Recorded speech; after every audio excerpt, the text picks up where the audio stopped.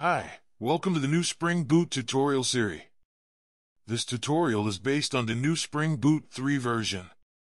In part 5 of this series, we will continue with the H2 database. This time we use Spring Data JPA. We create another CRUD project with the following methods: create, read, update, and delete. We also built additional methods: find by ID, create all, and patch. We won't go through the whole process of creating a new project, for that you have to go back to part 4 of this series. Here you can see the settings of the new project. We use the dependencies: Lombot, Spring Data JPA, H2 Database, and Spring Web. Back to Eclipse for the real code.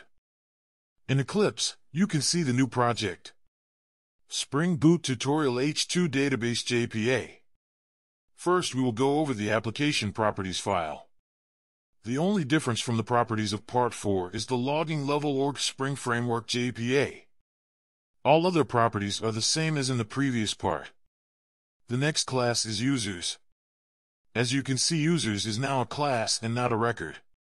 Record cannot be used as an entity in Spring Boot JPA.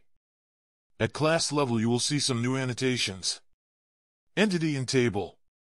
Furthermore, you have the generated value annotation. If you look at the import, you can see that all database annotations now come from the Jakarta Persistence Maven dependencies.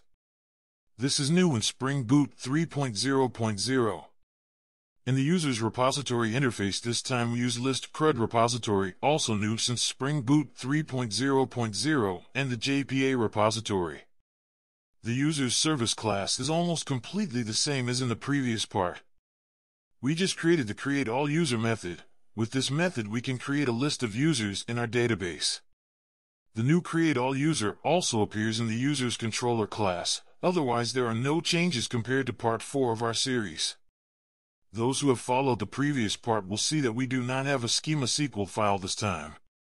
With Spring Data JPA this is no longer needed.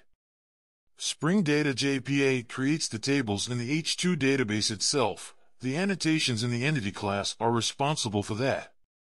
Now we can start our project and see if everything is configured properly. If we have no errors, we can test the project in Insomnia.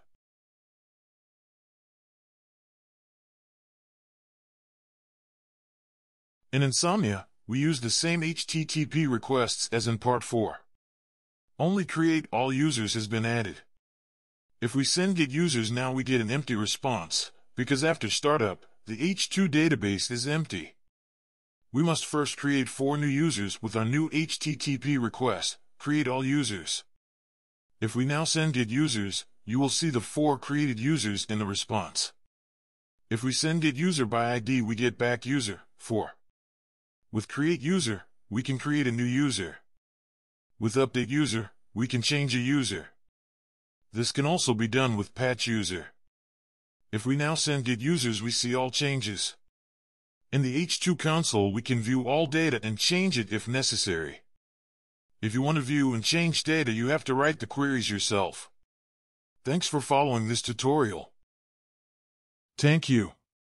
Like, comment, share, and subscribe.